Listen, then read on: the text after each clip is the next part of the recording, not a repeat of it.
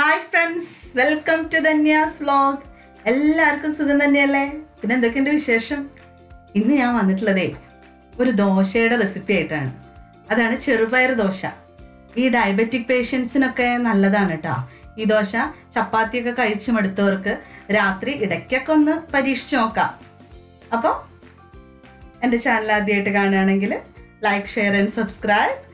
Bell icon press ചെയ്യുമ്പോൾ അതിൽ all എന്ന ഓപ്ഷൻ പ്രസ് ചെയ്യണേ.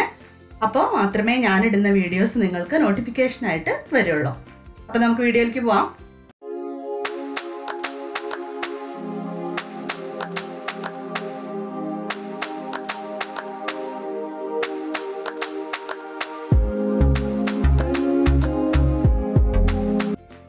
അപ്പോൾ നമ്മുടെ ചെറുപയർ ദോശ ഉണ്ടാക്കാൻ വേണ്ടിയിട്ട് ഞാനിവിടെ ഒരു ബൗളിലേക്ക് ചെറുപയറും അരിയും കൂടി ഇന്നലെ തന്നെ ഓവർനൈറ്റ് തന്നെ കുതിർത്തി വെച്ചതാണിത്.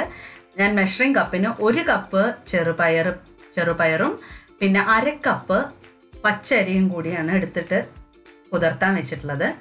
അങ്ങനെ കുതിർത്തി വെച്ചതാണ്. ഇതാ കണ്ടോ, ഇതുപോലെ കുതിർത്തി വെക്കുക. അതിന് ശേഷം നമുക്കിത് ഊറ്റിയെടുക്കണം. അപ്പോൾ അത് ഞാൻ ഊറ്റിയെടുത്തിട്ട് വന്നതാണിത്. ഇനി നമുക്കിത് അരച്ചെടുക്കണം. അപ്പം നമുക്കിത് മിക്സിയിലേക്ക് മാറ്റാം. ഞാൻ 2 ഭാഗമായിട്ടാണ് അരച്ചെടുക്കുന്നത്. അപ്പോൾ ഒരുമിച്ചിടാൻ പറ്റില്ലല്ലോ. അപ്പോൾ അതുകൊണ്ട് കുറേശ്ശായിട്ട് അരച്ചെടുക്കാം. 2 പോർഷനായിട്ട് അരച്ചെടുക്കാം നമുക്ക്.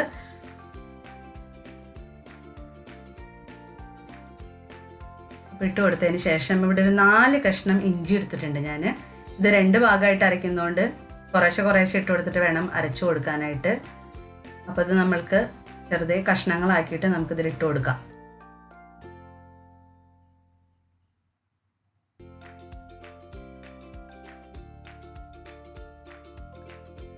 പിന്നെ എടുത്തിരിക്കുന്നത് ഒരു 5 പച്ചമുളകാണ്.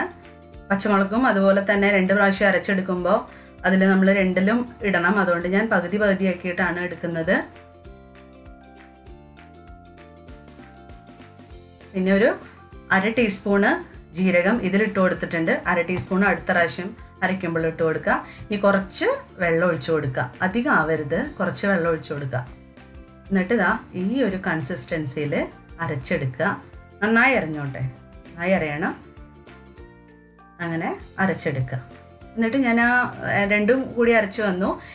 ജാറ് കഴുകിയ വെള്ളം അപ്പോൾ അതുണ്ടാവുമല്ലോ, അത് ഞാൻ ഇതിലേക്ക് ഒഴിച്ചു കൊടുക്കുകയാണ്. അപ്പോൾ ഓരോരുത്തരുടെ ലൂസ്, ഒരു ദോശമാവിൻ്റെയൊക്കെ ലൂസിൽ തന്നെ എടുക്കുകയാണ് നല്ലത്.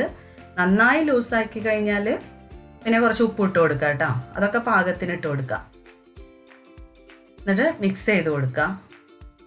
അപ്പോൾ നന്നായിട്ട് ലൂസായി കഴിഞ്ഞാൽ നമുക്ക് നന്നായിട്ട് മൊരിഞ്ഞ് ദോശ ഉണ്ടാക്കാം. അപ്പോൾ നമുക്ക് ഗ്യാസ് കത്തിച്ചതിന് ശേഷം നമുക്ക് പാന് വെക്കാം. ചൂടായി വന്നിട്ടുണ്ട്. ഇവിടെ ഒഴിച്ചു കൊടുക്കുക. എന്നിട്ട് പരത്തി കൊടുക്കുക. നന്നായി പരത്തുക.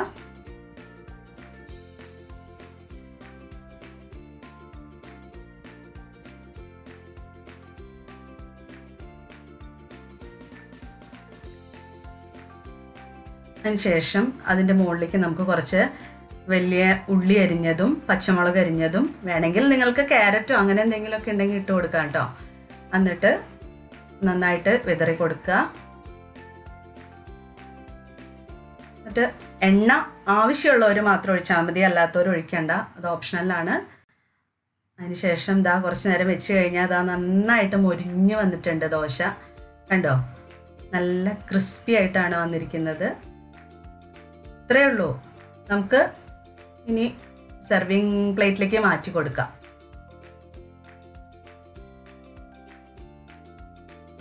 കണ്ടോ, ഞാനിവിടെ മുളക് ചമ്മന്തിയാണ്, ജിഞ്ചർ ചട്നിയാണ് അത്, അതിൻ്റെ കൂടെയാണ് സെർവ് ചെയ്തിട്ടുള്ളത്. നല്ല ടേസ്റ്റാണ് കഴിക്കാൻ. എല്ലാവരും ഉണ്ടാക്കി നോക്കണം. ചമ്മന്തിയുടെ കൂടെ നല്ല ടേസ്റ്റാണ് കഴിക്കാൻ. അപ്പോൾ എല്ലാവരും ഉണ്ടാക്കി നോക്കുക. പിന്നെ എല്ലാവരും കമൻറ്റ് ചെയ്യുക, ലൈക്ക് ചെയ്യുക, ഉണ്ടാക്കി നോക്കണം എന്തായാലും. അപ്പോൾ okay, take care, bye bye.